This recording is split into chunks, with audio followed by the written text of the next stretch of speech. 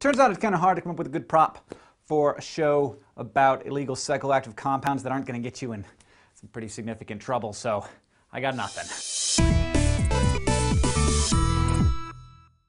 But today, we are talking about delta-9-tetrahydrocannabinol, otherwise known as the major biologically active substance in the cannabis plant, otherwise known as marijuana. So here it is! The molecule, not the marijuana. No matter what you think of this compound or how familiar you may be with it, there's no denying that THC is pretty potent. Its effect stems from its ability to bind to receptors in your brain called cannabinoid receptors, and the reaction that takes place after that binding occurs. Now, calling them cannabinoid receptors is kind of misleading. It makes it sound like they're designed to be stimulated by cannabis.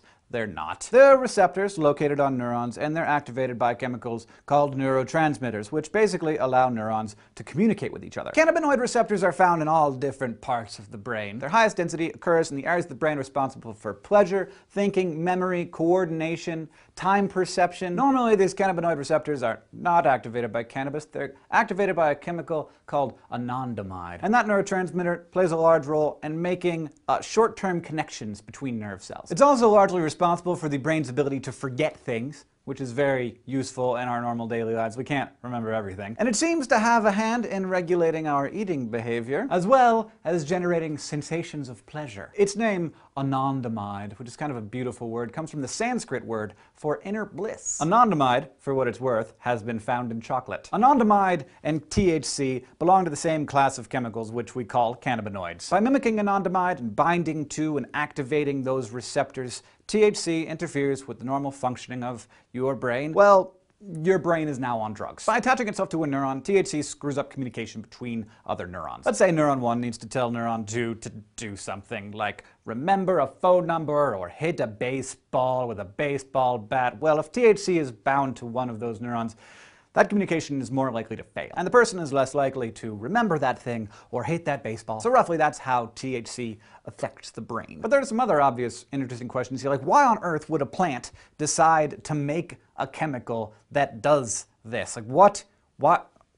To paraphrase the author Michael Pollan, a plant does not go through the expense of making such a complicated and extraordinary molecule and continuing to produce it if it isn't doing that plant some good. It turns out no one knows for sure why marijuana produces THC, but there are some fascinating theories. The first, THC turns out to be really good at absorbing UV radiation, and so it's possible that since marijuana often grows at higher elevations, that it needs the ability to absorb that radiation without, harming the plant. THC also has some antibiotic properties, so it's possible that that's how it's helping out plants. It also may help us out.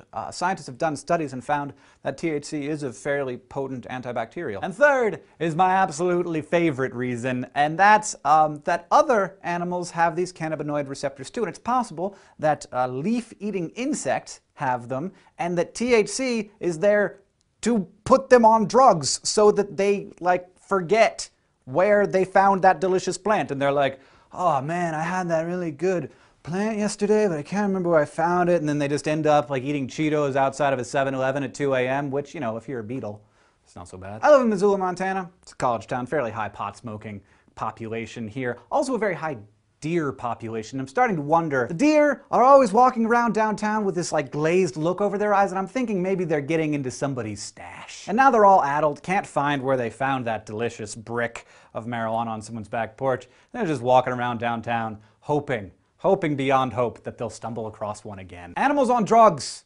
It's no laughing matter. If you want to know more about the science of THC, our citations are, of course, always down in the description. If you want to ask us questions or suggest topics for us here on SciShow, you can connect with us on Facebook or Twitter or down in the YouTube comments below.